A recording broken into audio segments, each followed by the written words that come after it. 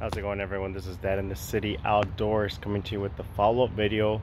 We'll call this part 3.5 of restoring the 1973 Deluxe 315 Deluxe fiberglass boat and trailer. I'll give you a video. I haven't shown too much of what's been going on. It's kind of hard to try to film and do everything, at least for me at the moment. But this is, I painted the trailer. It's a Rust-Oleum flat black. I did not use any clear coat or anything like that. I'm still trying to figure out if I want to go back into it right now. I do kind of like just that look of how it is. It does clean up fairly well. I did have an issue with the leaves. One of the leaves, I don't know which one it was, but one of the leaves, this is a 4-leaf 32-inch sleeper leaf, but one of the leaves in there actually cracked, or it was cracked already. It wasn't until I took it apart, was gonna get ready to sand it down to clean it up and paint it, and realized that it was broken. But this is the trailer so far.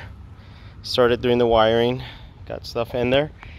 I'm gonna replace these wheels. Now these are 4.80 by 12 5 lug. These are, I was gonna try to sandblast them, sand them off, repaint them, but I don't have sets that are complete. I also don't really feel like sanding stuff down anymore. It's an ordeal. I still have, if you can see right behind me here, have the boat ready to go so I can start prepping it, so I can start painting it. It's been hard with the weather over here right now, where it's been extremely hot and windy, which makes it hard to really paint, especially when I'm painting outdoors, or it's been raining. We'll get showers throughout the day. So that was my plan for tomorrow, but it's going to possibly rain, so I'm going to hold off on that. But for now, this is the trailer. It's almost complete. I just need a couple more pieces, finish the wiring, and this trailer will be ready to go. If you haven't already, please subscribe, comment below.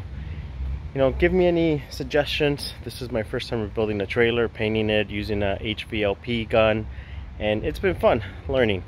As always, this is Dad in the City Outdoors, starting to enjoy the outdoors no matter what the conditions are. Have a great one.